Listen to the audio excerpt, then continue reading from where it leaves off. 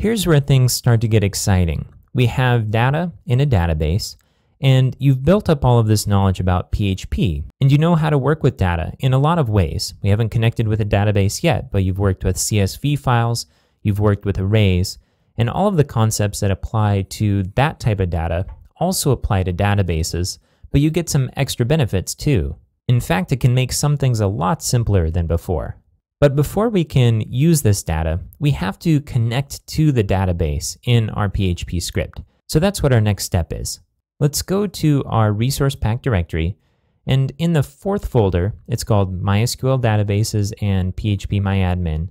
We're going to open up the first step here, which is called test.php, connect to MySQL, and query. Also, if you don't have it open already, let's open the test.php file from our examples folder. So we'll hop over there and open up test.php. Let's copy over the code from our step file and paste it over the code that's in the test.php file and save it.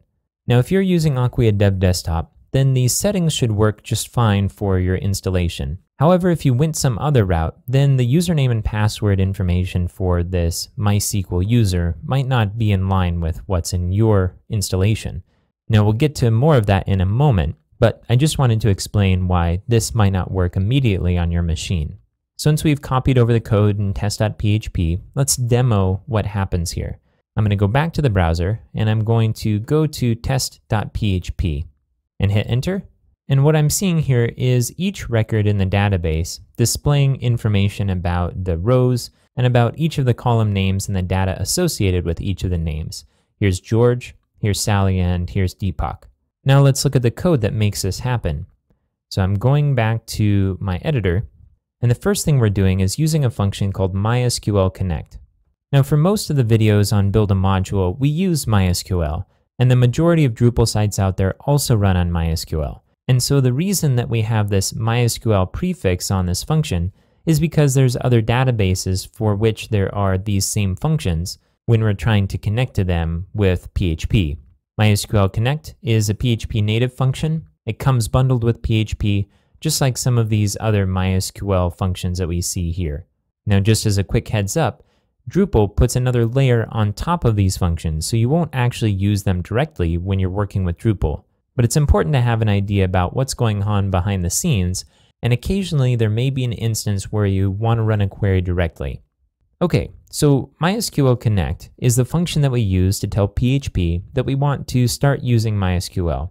We can only use one database at a time, so we specify the database, and MySQL also has a set of users. And when we connect, we have to specify what user account we're going to be accessing with.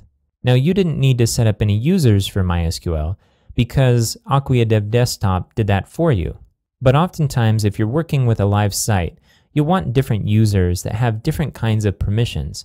For example, you might want some users that can read data, but can't put anything into the database or delete anything from the database. But for now, we're going to keep this simple. When Acquia Dev Desktop installs, it installs a user with the username Drupal user and a password that's empty. This runs on the server localhost, and that's the name of your web server where your MySQL database is on. And then our database name is mydatabase. You can see here with MySQL Connect that it takes 3 parameters. The first is the server name, the second is the username, and the third is the password. It doesn't take the database name. We actually use a separate function called MySQL select DB in order to do that. And you see here we're using the database variable, which is mydatabase. The MySQL Connect function will return either true or false.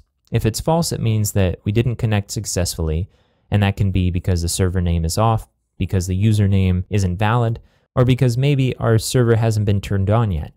If it returns false, then we probably want to know a little bit more about why it didn't work. So we have a little bit of code here to display that error. We check to see if connection is false by using this negation operator, and this should be something that you're familiar with from previous videos. And if it is false, then we're going to use this die function.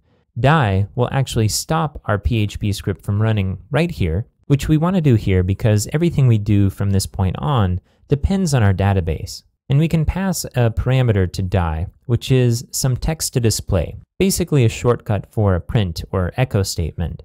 And what we're saying is you're not able to connect your database because, and then we use a function called Mysql Error, which returns the text of the error that happens. And you see we just wrap this in strong tags, just to make it easier to read. So if, for example, we put a couple of random characters in our server name here and we save this, and we jump back to the browser and refreshed, you'd see that we have an error. It says, warning, Mysql Connect, unknown MySQL server host local in, and then gives us a line number, which will help us in troubleshooting. And it says, we weren't able to connect your database because unknown MySQL server on host local. So our error actually displayed a couple of times, which is nice. But on certain server configurations, we're not going to get this original error, and we have to display it explicitly later. All right, I'm going back to the editor, and I'm going to undo our garble. I'm going to save it, and let's keep looking down the page.